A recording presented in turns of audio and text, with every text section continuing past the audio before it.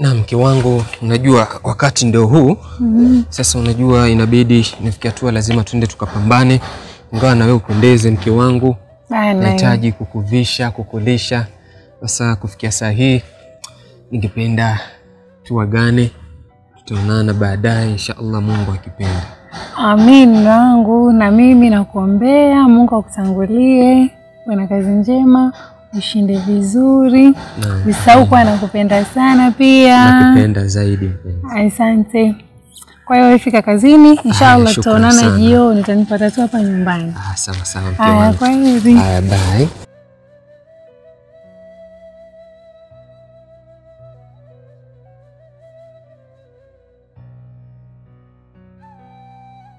Yaani mume wangu alivyo mzuri vile.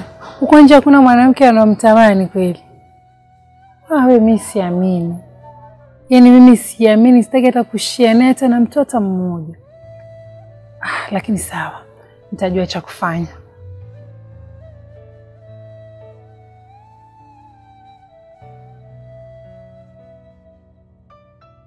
Miravi mayo simba na mwana na olagae kakatebega na madaba simba na mwana na olagae.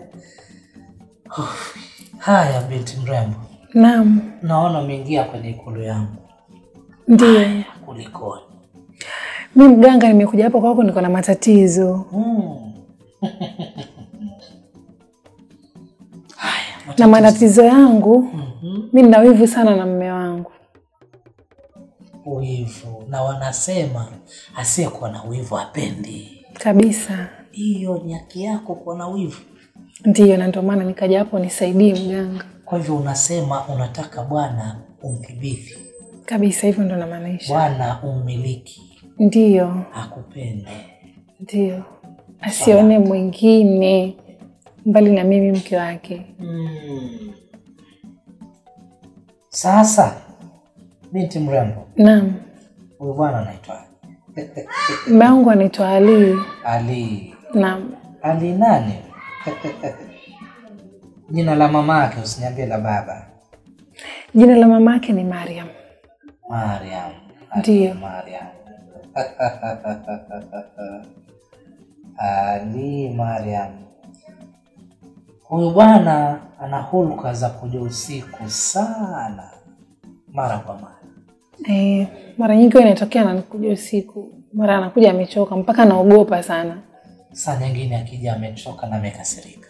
Ndiyo, na sijui tatizo liko wapi. Na wewe mwenyewe unaitwaje? Mimi naitwa Zainab. Zainab. Naam. Zainab, mimi kutisha. Wala sitaki ukimbie. Sawa. Lakini una bahati. Kweli kwako hapo na bahati. Kweli mganga? Umeokoa ndoa yako. Kwa sababu kulikuwa na nyumba ndogo inakufuata na kuandaa. Subhanallah. Ili nilijua na ndio maana nikakuja hapa mganga unisaidie jamani, unisaidie. Ndio mimi mayuga. Niyuga mizimu, nkayuga waganga na nkayuga na wachawi. Upo? Hili linatosha, hili limefika sehemu yake. Kuanzia sasa ningesema Ali asiwe na nyumba 2 wala 3. Kabisa, hiyo sitaki kabisa yani. Ali nataka kuchukulie wewe kama mama. Hakuna mtu ambaye alikuwa na mama wawili. Akiwa wa pili huitwa mama mdogo ama mama wa kambo. Kwa hiyo basi hii ndoa naibadilisha, badala ya Kiislamu iwe Kikristo. Wakristo hawaoi mke wa pili wala wa 3. Ali ni wako. Asante mganga, asante sana. Pande wapi nipe ni femino kaone maiti ya chizungula ya. Ya Rabbi. Zainab. Naam. Haya utaona ni madogo lakini ni makubwa. Na ndio maana nikakuuliza jina la mama wali. Hakuna siku zote hakuna mtoto akatafutiwa mama. Lakini baba mara utaambiwa babake yule mara yule, kwa sababu mzazi halisi ni mama. Kwa hiyo haya yamewezekana. Asante sana mganga. Bundugo munda wandago tori mwa bundugo bundugo munda wandago tori mwa bundugo bundugo munda wandago tori mwa bundugo bundugo munda wandago tori mwa Changanima changankiozo, wanaume na wanaume wawani wakiwa wana vilozo. Chididi mawe. Sakarani wewe.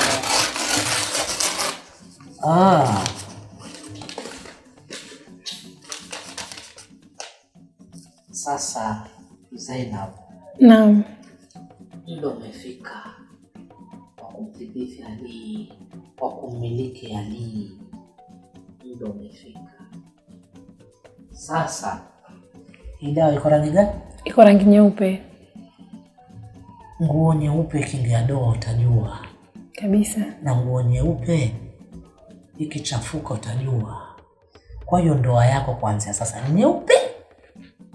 Ikiingia doa tu utapata habari. Na nitapata habari. Upo? Nipo. Chizaza chalondwa ni mmongo. Ndoni hiyo. Mina sasa dawa hii nataka ukifika nyumbani uchukue kinu kama hiki. Uponde. Huku unaongea uchungu wako, unaongea anavyotaka Ali afanye nini. Ali huyu umiliki, Ali huyu akitembea akifanya nini akuone wewe. Ali huyu awe na kiwewe mpaka moyo wake ukitulia ni macho amekukodolea hivi. Pembezoni uwashe mshumaa mweupe. Wajua maana ya mshumaa mweupe ama mwasha tu ndani ya nyumba? Si tunawasha kama mwanga tu gizani. Mshumaa mweupe unakuletea mwangaza. Mshumaa mweupe unaondoa maradhi. Upo. Kwa hivyo ingekuwa ni mambo ya kipato kutafuta, nikwambia kawashe mshumaa mwekundu. Lakini unataka mapenzi ni mshumaa mweupe. Sawa. Sawa, asante mganga. Sasa mimi sitaki hata shilingi yako. Lakini yale mazuri utakayoyaona utaniletea mwenyewe zawadi. Kwa sasa hivi sitaki hata shilingi yako. Kweli mganga, hata chochote? Niko hapa kwa kusaidia, siko hapa kwa kudhulumu. Asante sana. Nashukuru sana. Karibu. Asante mganga. Karibu. Sawa, sinaweza kwenda? Nimekuruhusu, ruksa. Asante sana. Ayo mazungati mwasindalo landafwe. Ayo mazungati mwafungaro yondamwe.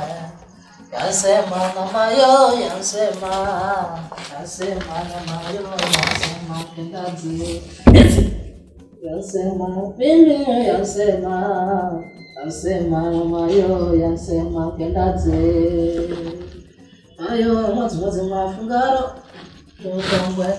Ayo mazungati mwasindalo landafwe.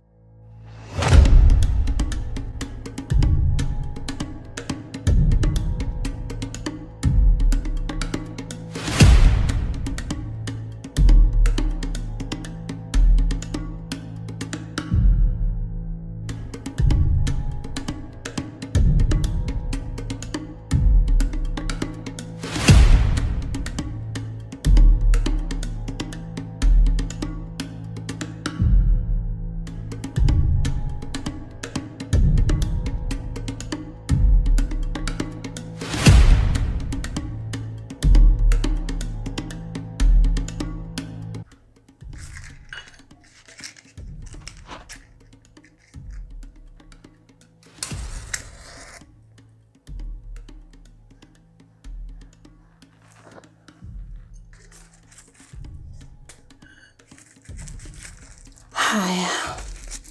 Majini wa kusini, kaskazini, magharibi, mashariki. Hii dawa namfanyia mume wangu. Mume wangu anipende tu mimi, yani asifikirie mwanamke yoyote kule nje. Ninachotaka mimi anisikilize kila kitu. Yani leo Mume wangu namponda ponda, namsaga saga, asiwe na mawazo ya mwanamke yoyote. Yaani kile ninachokitaka mimi, yani nisikilize mimi tu peke yangu. No. Mwenyewe nampenda, sitaki apende mwanamke yote huko nje kwa sababu mimi sasa hivi ninachoka unaona tabia kama na mwanamke huko nje mimi hata sielewi. Sasa hii dawa naomba mnisaidie. Mke wangu.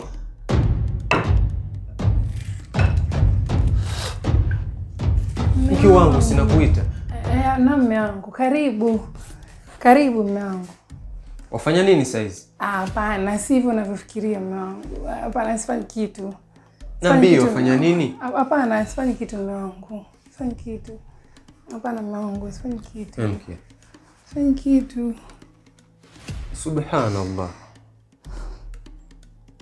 Pole mume wangu, sivyo unavyofikiria. Nisamehe mume wangu, sivyo unavyofikiria. Waniacha kinywa wazi kwa haya niyaonayo. Kumbe hiyo ndio kazi, mbona wanivunja moyo. Naomba nieke wazi ni yapi uyafanyayo. Umekuwa mtibabu mke wangu tangu lini. Salamu kunipa pia mpenzi, imekuwa shida. Haya nino kufanyia ni mambo ya kawaida. Kisha sikutarajia kuingia hii mida. Mbona ikutie wasi shughuli nifanyayo. Kuwana wasi lazima kwa shughuli iliyoko. Hujanipangiaje maana hivi vitendo vyako. Waanga tena mapema lipi kusudio lako. Umekuwa mtibabu tangu lini mke wangu. Kwa kuwa ninakupenda siwezi nikakuficha. Dawa hizi naziponda mpenzi, sije niacha. Kwa mganga nimeenda kupeleka zako kucha. Nakupenda mume wangu, sitaki unitoweke. Maswali yananijia kwa haya matendo yako. Vipi ukose njia mganga ndo awe wako. Yani unanitishia wanionesha vituko. Mbona wende kwa mganga Mumeo kunivuruga. Wala usiwe na shaka mpenzi, niko makini. Naanzaje kuachika na kuolewa ndongani. Lile ninalolitaka uwe wangu abadani. Nakupenda mume wangu, sitaki unitoweke. Mumeo nahangaika ili kukuhudumia. Chochote unachotaka huwa ninakufanya. Hatua uliofika wamkufuru jalia. Mume nimekukosa, ni mbona unanimakisha. Mengi nayafikiria pindi ukiwa kazini. Akili yaniambia una mwengine njiani. Ndipo na kuhudumia kwengine usitamani. Nakupenda mume wangu, sitaki unitoweke. Kweli wanifikiria ila sikiza hayuni, mumekuwa na hisia ni kawaida kazene. Niliko navumilia kutunza yako thamane, mimi navyo kuangalia ni kama huniamini. Mpenzi na kuamini kwa kubwa asilimia, tatizo wivu moyoni hauishi kunijia. Kama si mimi ni nani wa kukushughulikia? Na kupenda mume wangu, sitaki unitoweke. Nafahamu wanipenda tena wanipenda sana, yapo mambo kiyatenda ndoa itazidi kufana. Yupo anayetulinda mfalme wetu Rabbana, mke wako saje hamu mumeo kuninogesha. Nami pia mwanadamu hani sijakamilika, mbinu ningezifahamu ndonga wala singeshika. Ndoa kuingia sumu ndo jambo silolitaka, nifanyeje mume wangu, sitaki unitoweke. Jamani vipi? Mbona wagombana nini tena? Amba imekuwa maajabu leo, nashangaa mke wangu anafanya mambo ya kiovu, mambo ya kishirikina. Sijui yameanzaje. Ole wifi, kwa kweli mimi nampenda sana mume wangu, alafu sitaki anitoweke, ndio maana nikaamua nimfanyie hivi.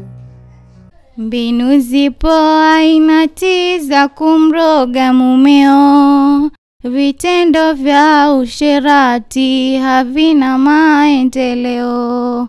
Ndoa ni maububati mliwaze mpenzio, mume hurogewa ndani na sindongani dadangu.